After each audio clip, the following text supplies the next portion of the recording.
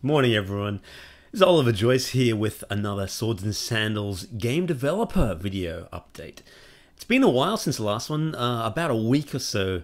Been really busy, actually, just in life, of course, and building the game.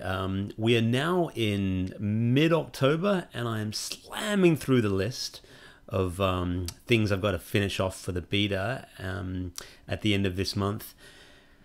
And there's still a lot more to do, but I'd like to just take the time out this morning to kind of just share with you a little bit of the process of actually how I've been building Swords and Sandals Pirates, because you might find it interesting. So what we're going to do is we're just going to go through some of the tools I use and some of the techniques. It's not going to be that long a video, but if you're interested in game development or programming, you might find it interesting to see a little bit of how this game was put together. And without further ado, let's get into it, shall we? And so what we'll do is we'll move over to my desktop screen here. You have some lovely trees. It's a random background. And first thing I want to show you is the Wonder List. And now this is a very important tool. Bring my... There I am. Hi, everybody.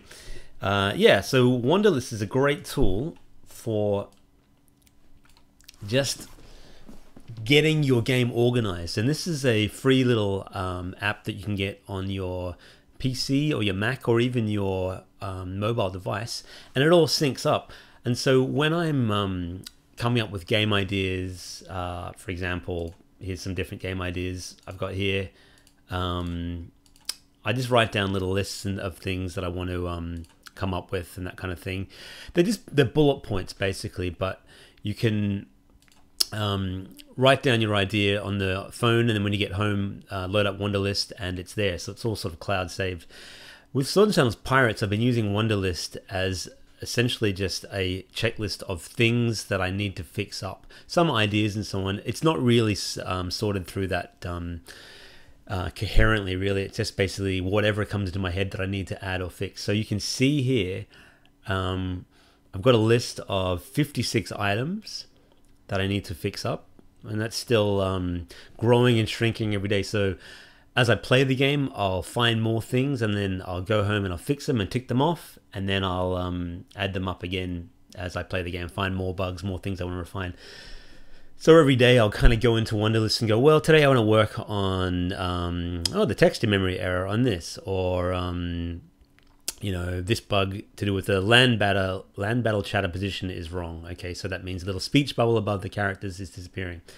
So yeah, Wunderlist is the first tool that I can recommend for you to use. This isn't even, actually, this is not really a recommendation video. It's more just the tools that I use right now. Of course, this game is made in Flash and Flash Develop. So if we fire up Flash Develop here and we load up our project, we can see we have Swords and Sandals Pirates. And Flash Develop is a program that I've been using for about a decade. It's a free, basically an IDE for editing code. And it's really useful and really simple. It's basically the best I've found, the best tool for editing ActionScript, which is the language of the game that I'm making. And the other tool is Flash, of course, now known as Adobe Animate, but it's still basically Flash. In here, I create all the graphics and actually assemble all the graphics and layouts for the UI and everything. And between that and Flash Develop, I'm constantly going backwards and forwards to build.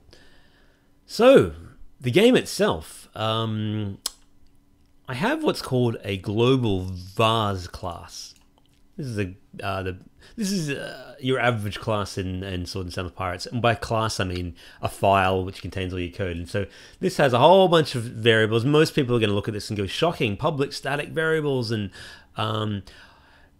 you know, build the game how you want to build it. I've been building these games for many years, and I found a system that just kind of works for me. I tend to have a global class with some static variables that every other class can access. This is just for the programmer types who are interested in this.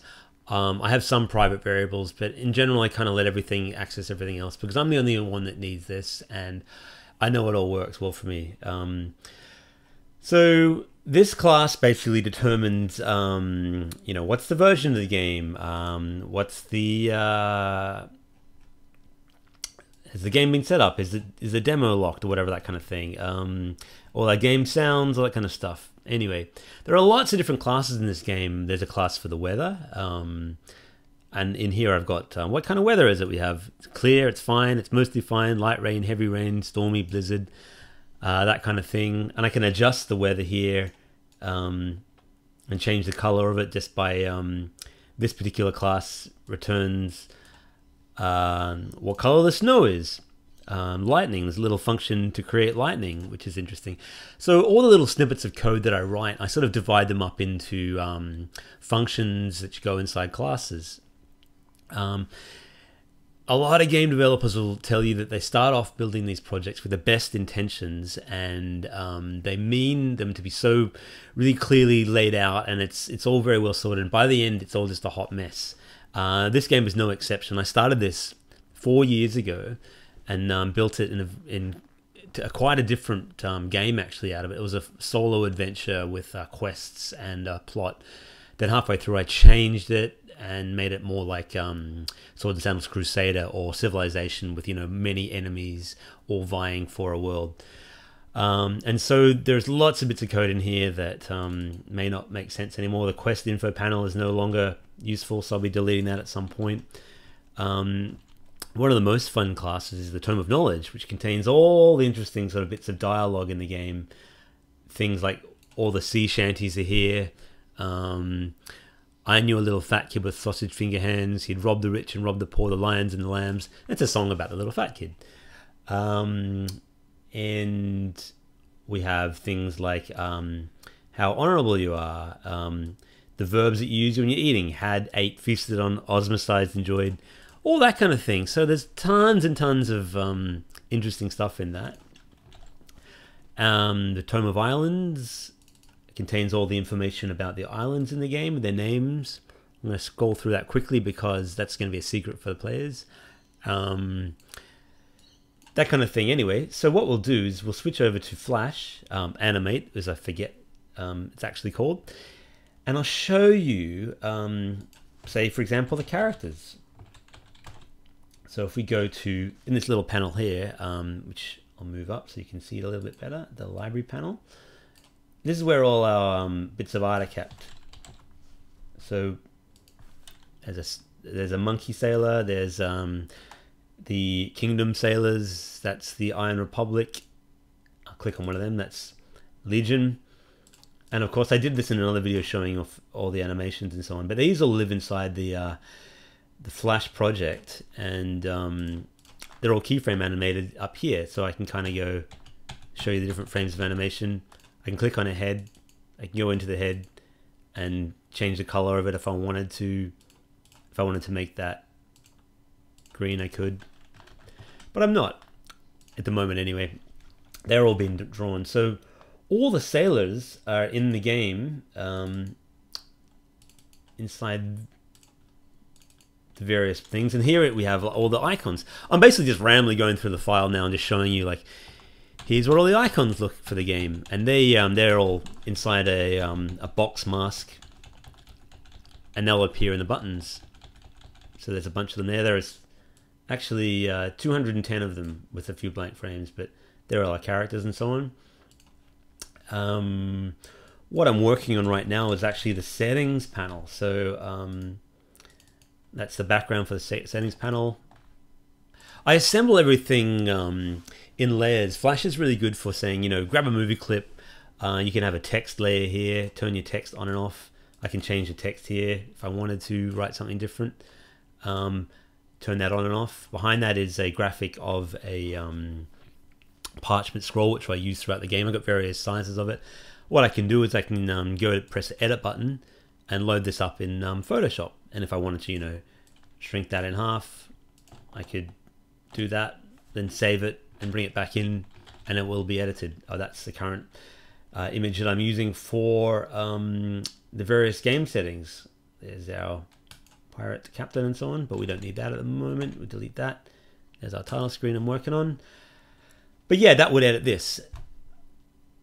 And we also have another movie clip which I'm working on. That green bar is actually a mask, and that will mask out images that go inside that. Flash is a tool that is no longer used widely for making games, but because I started this in Flash about 4 years ago, I'm finishing it off using Flash. And when I say Flash, I mean Adobe Air and Starling, which is a graphics accelerator framework that runs really fast and runs on mobile and Steam and so on. It's made using Flash, but it's a lot better than your average Flash game. So it's about as good as Flash can get, even though it's no longer popular anymore.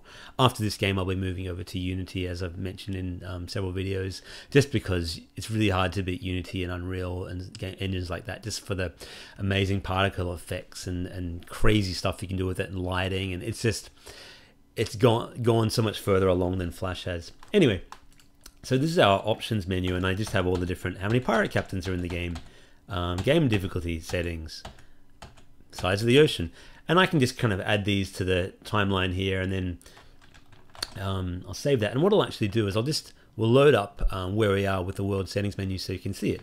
So I press Control Enter to compile. And when you compile, you wait. You tend to wait, depending on the speed of your computer and the size of the project. I generally wait about 15 or 20 seconds for it to load up while it just sort of packs everything together, all the code and assets. Here we are, and that blue background means that it's in a debug mode for me. There's our e-games and Whiskey Barrel logos. This is what players will see at the beginning of the game. And of course the title screen. I've turned off the sound and music because when I'm actually developing the game, I like to have my own music playing, and you do get sick of the sound and music of your own game. I'll turn it back on when it's time to actually, create new sound effects. So yeah, here it is in a little window. We're going to go new game, select the character. I've built all these screens. You can see here, if I go back to this, I can go to that screen itself. Character, which one is it? I tend to know the names of these characters, but sometimes I forget. But all the captain portraits are, okay, no, that's actually this one. So you can see our captain portraits here. And inside that movie clip, it's actually all the flags behind them, and they're all layered, that kind of thing. And you can see that is appeared here. So we have Wolfgang with his flag, He Chaos with his flag, and so on. We'll select a character. Those padlocks are just things that I'm working on that aren't going to be ready for the beta.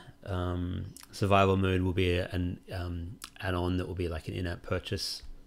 We're going to go to custom mode now, and as you can see from that other video, that other image that we had, here they all are, the different. So if we go back to world settings, we're seeing here all the different settings appearing here, and I create 8 boxes for them, and I put them in front of that little parchment background.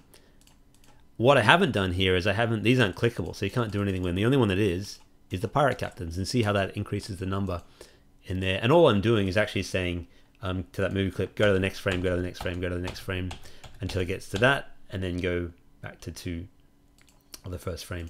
So that tells you how many pirate captains you have, and then they'll actually edit in my game object. We go back to Flash develop, so I'm constantly jumping back and forward between them. Where is that class? Got a lot of classes, but that will edit this max captains variable right there when I edit that, which is pretty cool. Continue. Yeah, we'll go that.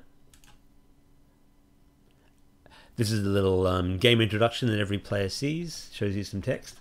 And what that is Captain Intro, it's called. That is this text and that image. That text is dynamically generated from a text file, which I actually got from that Tome of Knowledge class, which we showed before. We've got a flag and some text. And then the code tells it, change that faction name to whatever the name of your captain's faction name is, and change that text to that. The default text is the Antares text, but we're not going to use that. And then the background is actually this one here, which has a bunch of different backgrounds and so on. And then that appears there with my 4 characters, which the code is brought up. So you have your admiral and his various soldiers, the footman, the kingsman, and the knight. Actually, they're around the wrong way around. He should be a knight, he should be kingsman. So when I find a bug like that, I actually go here and I go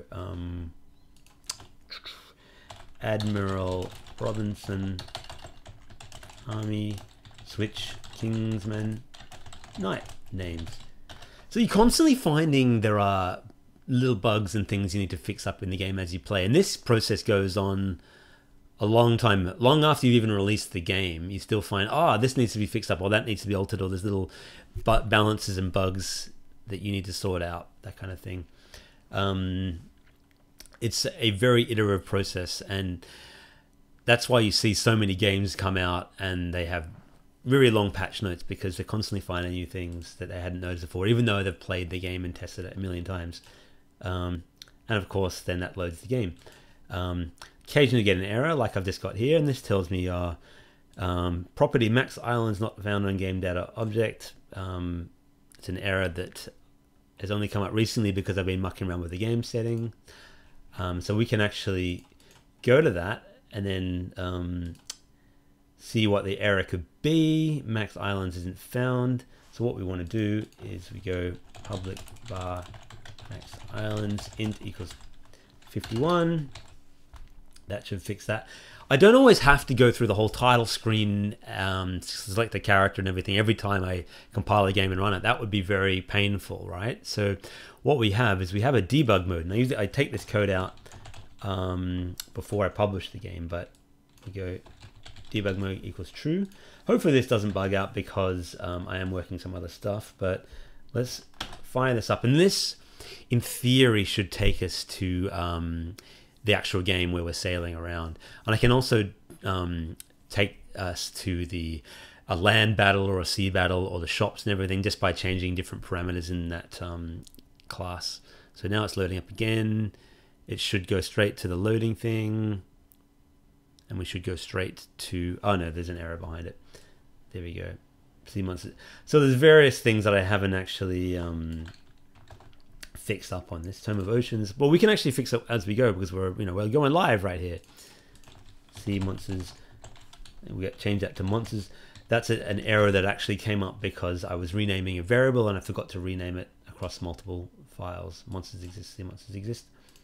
So we go back and then we go compile again. Most of programming is this, writing a bit of code, compiling it, seeing if it works, then going back and backwards and forwards. Often you'll write code for 5-10 minutes, then compile it, and then see if it'll work. Sometimes you get lucky and you can write for ages and everything just works perfectly. Other times you'll be in a very tricky thing and you write some code, you fix one line, then it goes to the next, and you go to the next. There we go. So the game is now loaded up and we have our character here. Here's Port Claymore and so on. We have our map, of course, all from this code here. So Tome of Islands tells us where all the things are on the map. So these are all things you can find on each island, the names of the islands, the positions of the islands are in a different class for some reason. Where are they actually? I can't remember. Tome of Oceans. And that's something I added just last night. So these are where the oceans live. Yeah, these things start off small. You get, one small file, 2 small files, then 5, then 6, then 10, and they start off with 1 or 2 characters drawn. Then you end up with the libraries so full of information here and all assets and art and so on. There are literally thousands and thousands of images in this now, all divided into folders. I can click on one of them. That's the adventure scroll. And that has all the portraits for the various adventures, which I drew. The ambush scroll, that picture will appear when the characters get ambushed. And as you program these, you get to learn the names of them. And I know that, like, I'll bring up the ambush scroll. It's called ambush scroll, or the build panel. And they're all, one of the cool things with Flash, it was really good for laying things out like that. You could just go, you know, add things in like this, add in little icons in here. It was all very modular, and I think that's going to be something that will change when I'm doing it in Unity, is a different way of laying things out. The death image is there, that kind of thing. Some parchment textures that I use over and over again.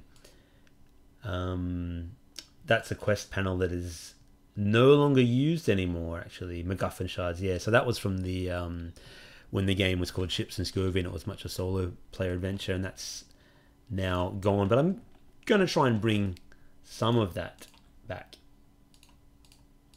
at some point. There's our food bar with the different food items, that kind of thing. Yeah. Anyway, we'll leave that there. That's just a little taste into how I build Swords and Sandals Pirates. It's a chaotic process, I'm not going to lie. I'm a very fast game developer, I think. I tend to build a lot of content quite rapidly compared to some developers that I've had experience with.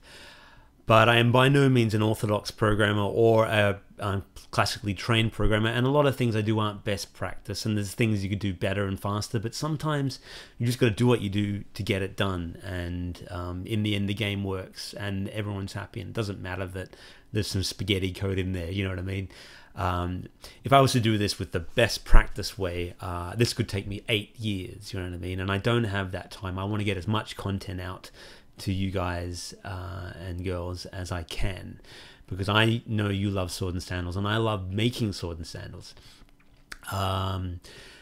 Next major milestone in the Swords and Sandals Pirates is, of course, the beta, which will be at the end of the month, and I'm only going to be giving that out to a few people. There's probably about 10 or 15 people who will be on the beta, just because I don't have the resources to get that much feedback. I want to get a bit of a sample of what people think, but sometimes beta feedback can be overwhelming, and you just you get a bit lost when you're trying to fix bugs, and people are like going, you know, what about if you added this? What about you change this? And you can kind of doubt yourself and the vision of the game. So while a beta test is important, I don't want it to be too much.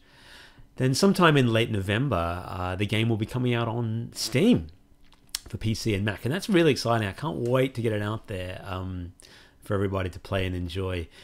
A few weeks after that, it will be coming out on iOS and Android, and that will be fun too. And I've been playing it a little bit on my my phone here, on the mobile, and it runs really well. I'll actually fire it up here for you. You can see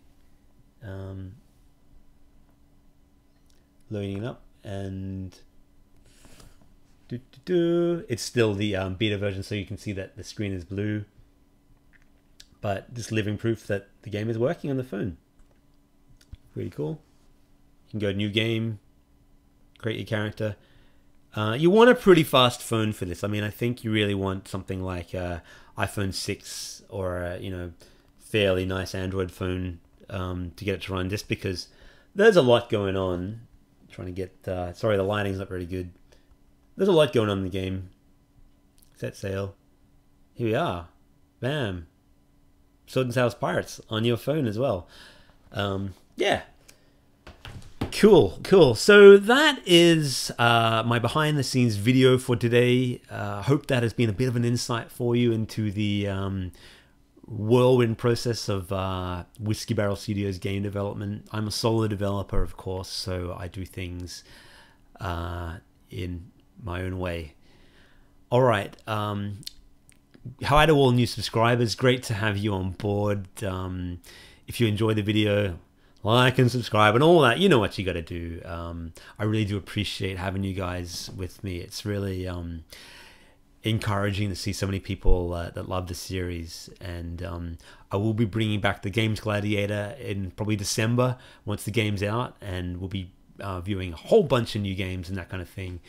And of course there'll be a ton more Swords and Sandals Pirates playthrough videos and so on once it's ready. All right. Talk to you real soon. Bye for now.